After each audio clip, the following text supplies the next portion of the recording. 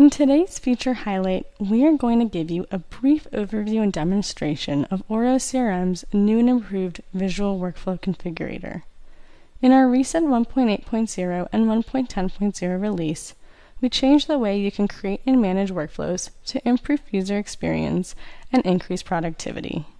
Once you have logged on to OroCRM, you can access your workflows by going to the System button in the System menu and clicking on Workflows in the drop-down menu. You will then be directed to your Workflows page. We've already created some workflows here as an example. For today, let's use Order Follow-Up. In the Workflow page, you can see the existing table configurator on the left. Alongside this, on the right, is our new Visual Workflow Configurator. This provides a nice visual feature to see the workflow and order of steps and transitions and understand it quicker. You can edit the workflow from the table configurator, just as before, or from the Visual Workflow Configurator itself, which has an easy-to-use, interactive drag-and-drop capability. You can click on a step or transition to either edit, clone, or delete it.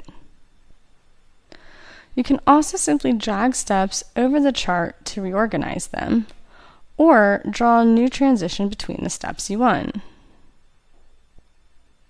You can choose to show or hide transition labels for easier legibility, or zoom in and out of your workflow. You can rearrange the workflow to make it look exactly how you want and fit your business needs. Another great feature is the ability to undo and redo your actions. This allows you to easily correct mistakes, make changes, or repeat steps. This is a great tool for businesses and sales managers to put processes in place to increase productivity, close more deals, and help your sales team excel.